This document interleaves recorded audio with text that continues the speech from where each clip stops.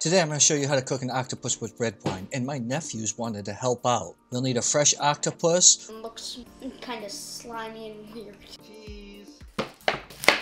Dice them up, put the octopus in, add some red wine, salt, pepper, and some olive oil. It's exciting to be in one of your videos, even though I have my own YouTube channel. Bake at 425 degrees for about 3 hours for a 2-pound octopus. Let's see if my nephew likes it.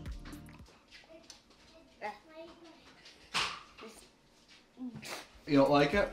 No. Why not? I don't know, I just had to... I don't know. Maybe it's not so kid-friendly, but it goes great with red wine. I chose a Syrah and a sparkling wine from Chardonnay, a Blanc de Blancs. Now, my turn. Red wine? That's good. I know, I told you that.